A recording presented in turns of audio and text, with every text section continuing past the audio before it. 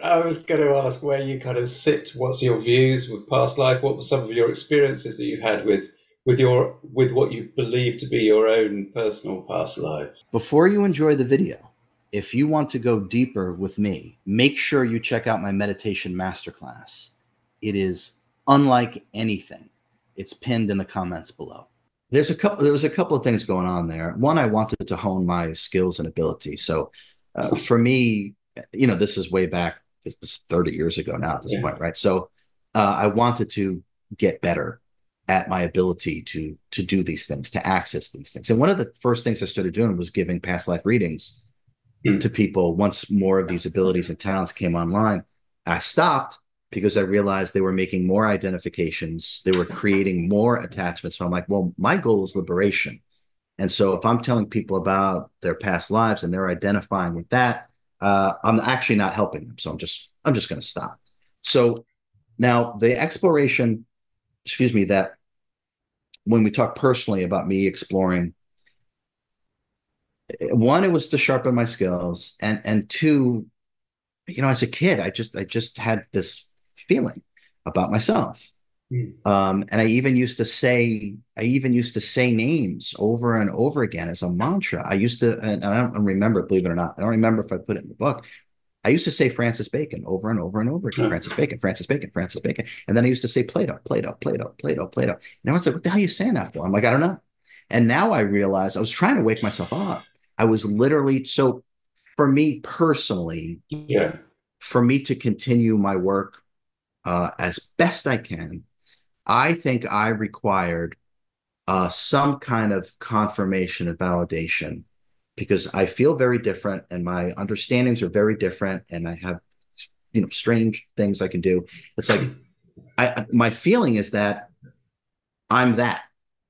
So I need to understand. I mean, do I feel this way for a reason? Is it just my imagination? So I wanted confirmation for myself, and that confirmation kind of freed me up, Tim, to continue my work as RJ. So it's really those two things. I always had that feeling. I wanted to confirm or make sure that no, that's not true. So I wanted that confirmation. And at the same time, I just wanted to keep getting better and better and better so I could serve better and better and better. So that had a lot to do with the exploration of past lives. Is even though you're helping people go as deep as they can at whatever level they're starting from, do things like past lives do you see them as just getting in the way? Do you still just kind of put them to one side when people ask you about them?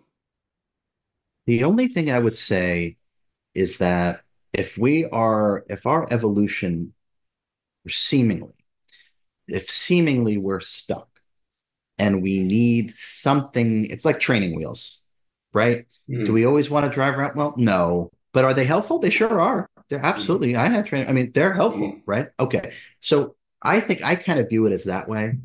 I've worked with thousands and thousands and thousands of people, and every now and then, if I pick up that some of their sticking point has to do with a past life thing that they have not let go, I will bring it up.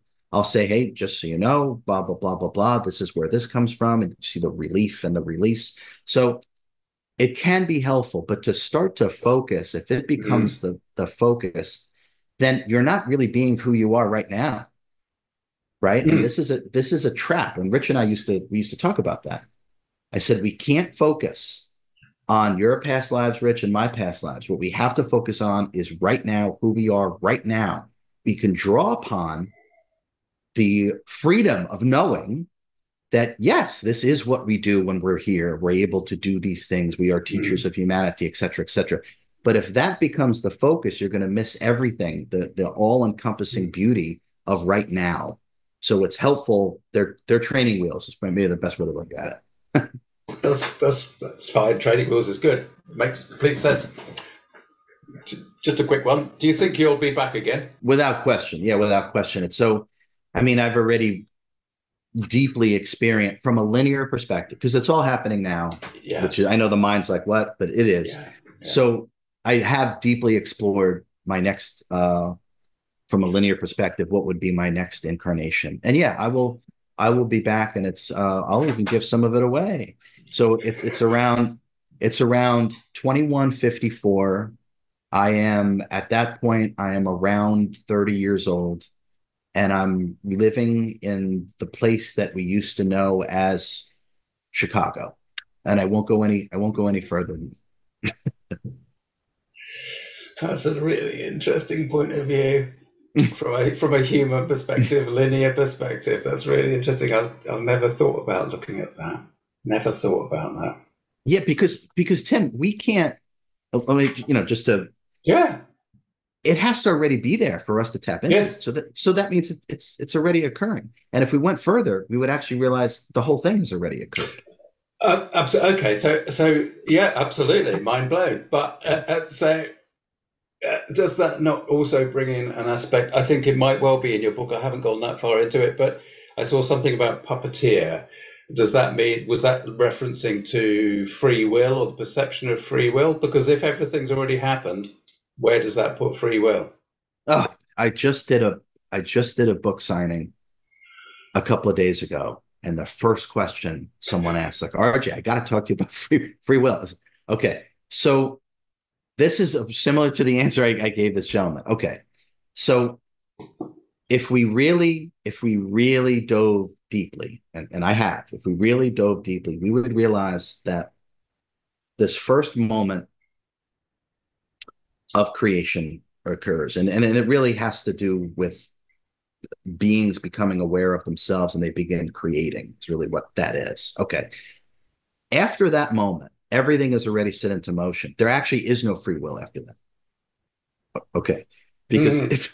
it's now everything is a chain reaction. So it's not really, and I'll add to that. So it's not really free will. Now, from a human perspective, okay, so remember, we're a projection of our higher self, right? Yeah. So we are a piece of our higher self. This is the higher self evolving itself. We're like the drone or the tentacle of the octopus that's doing the learning on the behalf because the higher self can't come all the way down here. Mm. Okay. So if we start to realize that the past, present, and future have all occurred, and what we're doing is moving our. I'll use a book.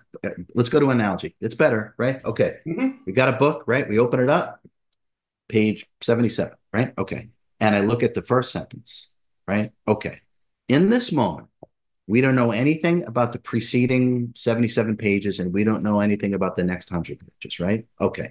Now, we only know and can only experience where our attention is right now. It's on the first sentence of page 77. But yet, the book is already written, Mm. it's already complete. Mm. Now, for us to understand ourselves as the limitless immortal creator, we have to understand all the minutiae, all the tiny bits and pieces of the first part of the book, this part of the book, and the end part of the book. And the only way to do that is to put your attention on every single word of every single sentence. Otherwise, you don't get the full impact of the book. But the book's already written. So we are moving our attention, which is energy. We're moving our Mm. attention throughout the whole thing. And the more that we move our attention through this whole thing, the more that we get out of the experience. But make no mistake about it, all of it has already occurred. Humanity is a raging success. The free will experiment is a raging success. We only just have our attention on one sentence in one paragraph on one page of an enormous book that has already been written. I hope you enjoyed the video. Now, if you are desirous of more of the real you and less of your conditioned, agitated mind, if you know that you can create a life that you're not leading right now, but you know you can, check out my meditation masterclass. It's pinned in the comments below.